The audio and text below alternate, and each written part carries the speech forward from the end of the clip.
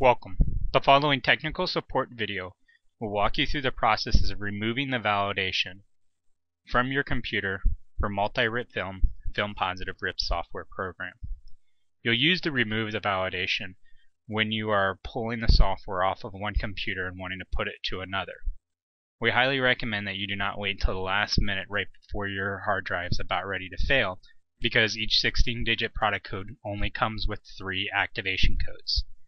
These 3 activation codes can be used up to 3 different times, as long as you don't lose the actual activation. The ways you can lose your activation are by your hard drive crashing, some other software infecting a hidden validation folder that is on your C drive, or actually losing the entire computer.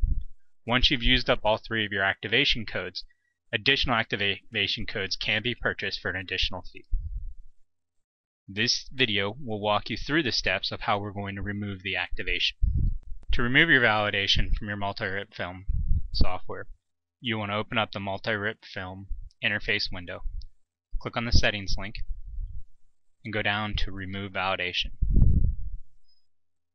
You will get a couple warnings here. They're going to make sure that you are positive that you want to remove the validation. Notice that this window will say the printouts will contain a watermark. Go ahead and click the yes button. You will get a second warning saying you're about ready to remove the validation. You want to go ahead and click yes.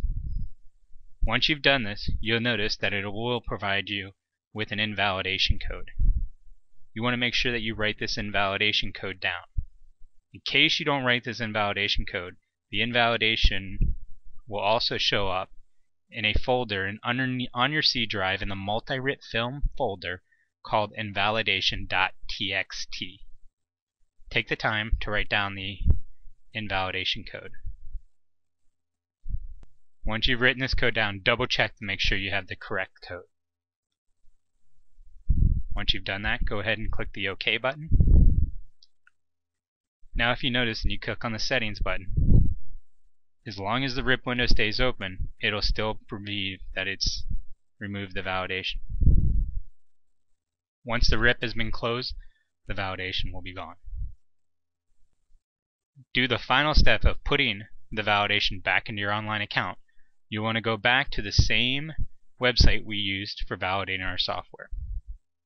Go through the same process by selecting which language you would like to use. Go ahead and complete the form, including your 16-digit product code. Make sure it's in all capitals. Once you've gone that, scroll down till you find the MultiRIP film, and you'll see where the second link says remove validation. Please make sure that you're choosing the correct product, as there are 3 types of MultiRIP, and you want to remove the validation on your MultiRIP film. Click on the remove validation. It'll bring up and it'll ask you for your 16-digit product code.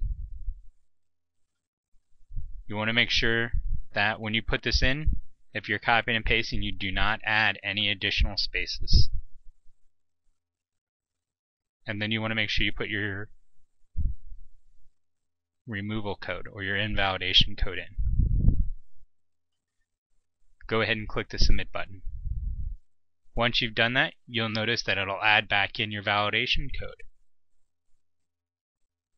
If you have any additional questions on how to go through the removal process, please contact your authorized distributor.